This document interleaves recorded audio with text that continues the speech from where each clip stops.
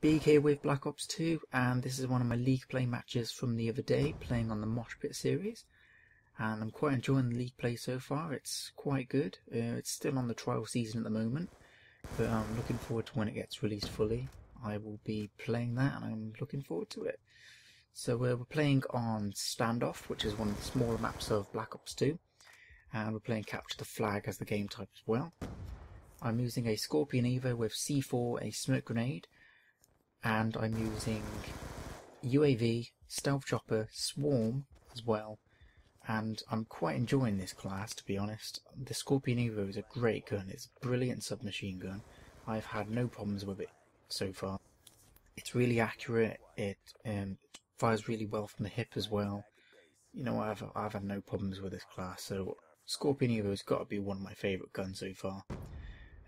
So we're playing on Capture the Flag, and I actually do quite well in this game, considering the map's quite small, and I don't do that well on small maps for some reason. Usually with a small map, lots of people die, which means that a lot of score streaks are going to come out. So when the score streaks start coming out, and then, you know, they're just like firing loads of missiles on you, and you can't do anything about it. All it is spawn killing at the end of the day.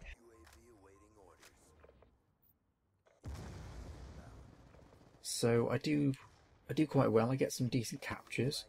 I make sure that I get the flag a few times. I get some decent kills. I hold on to the flag. I don't rush things, which sometimes, being an objective-based player, I do sometimes rush onto the objective to try my best to make sure that I'm doing everything correctly. Sometimes with Capture the Flag, I do attempt to just run straight for the flag and just run straight back. A lot of the time that does not work. So this time it was made a change, if I'm honest, to actually do something, you know, well for once. So I get myself a couple of stealth choppers, and it must be said I am supposed to die a few times in this match. A few times when my screen's flashing red, and I should have died where I didn't. I do get a few deaths in the end, and I'm quite impressed with my score at the end as well, especially for a small map, because I do so badly on small maps like this. But this is all recorded on the theatre mode as well, which is why there's no kill cam here.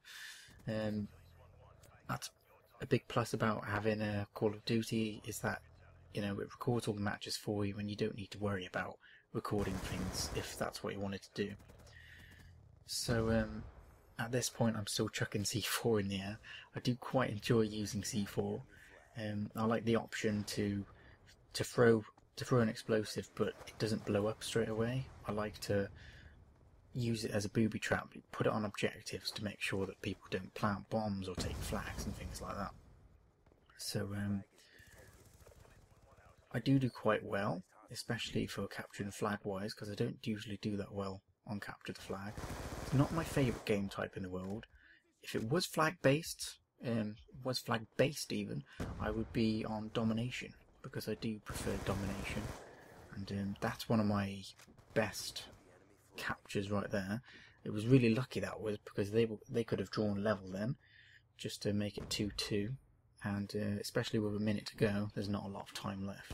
So it was a good take by me, and it was a good defend as well to return the flag. So I was quite impressed with that one. I love how you can throw C4 so far as well. You used to, say for COD 4 for example, you didn't used to get to throw it that far, but it's like a frisbee. You used to like pick it up by the side and just fling it at someone's face. It works out really well for me. End up defending the flag here. I see the guy. I always look out on the UAV or on the map to find out where the flag carrier is, and I always like to get to that flag carrier and take him out as quick as possible. The further away the flag is, our flag is from their base, better it is for me. So there's less pressure.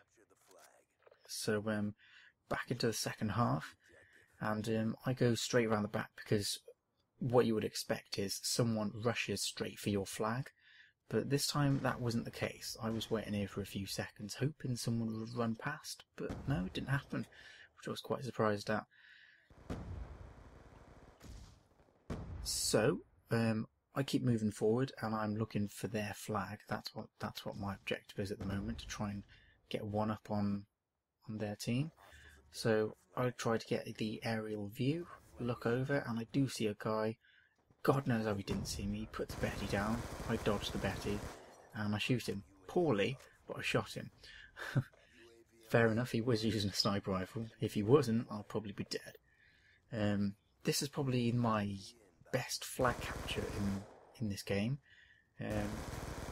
Usually with capture the flag, I would take the flag and try to get the fastest route back to our flag. But this time I waited it out a little bit and I took my time with the flag. And it's quite surprising that I didn't get killed while I was carrying the flag. And I did manage to get it back. Luckily everyone on their team died, so they had to respawn somewhere else. But I got the flag back within good time, dodging a good grenade there as well. And then here's my time to defend our flag. So I get straight back to our base and I'm back on duty again.